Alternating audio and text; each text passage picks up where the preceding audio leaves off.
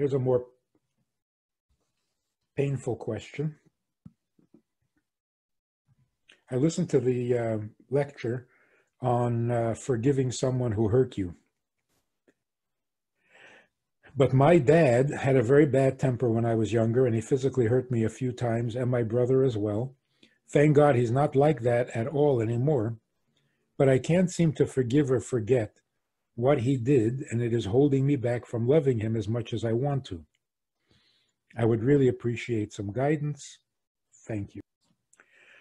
How interesting that in every good question, there is the seed of the answer. Or as the expression goes, a good question is half an answer. You write that thank God he is not like that at all anymore. That is really significant. You're thanking God that that problem went away. Are you blaming God for the problem in the first place?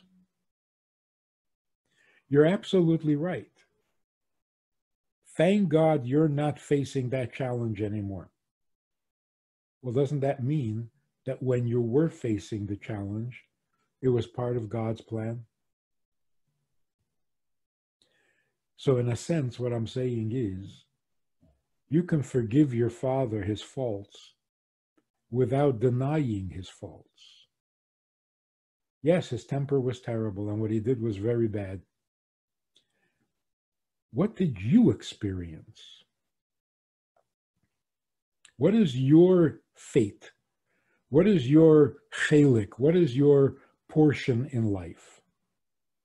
What challenges do you have to face for yourself? Because of you, not because of your father.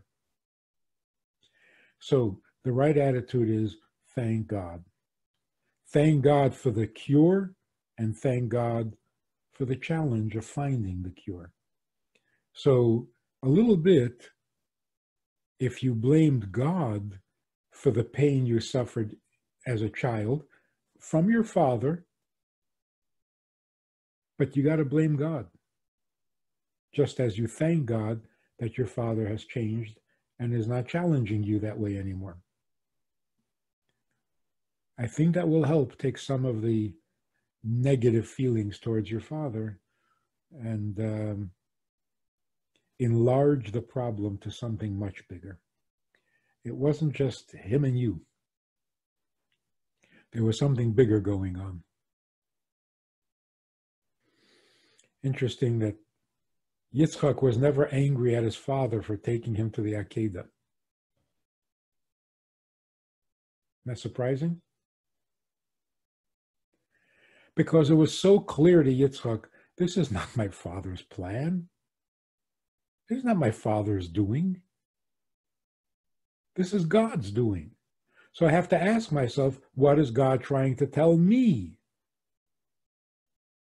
And it turns out that by being raised up onto the altar, Yitzchak achieved a level of holiness that Avraham did not have.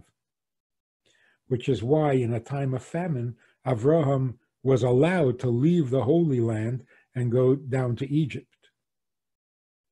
But Yitzchak, even in a time of famine, was not allowed to leave the Holy Land. He was holier because of the experience at the Akedah. So Yitzchak figured out what was going on between him and God. Avraham was doing what he had to do between him and God, and therefore there was no damage to the relationship.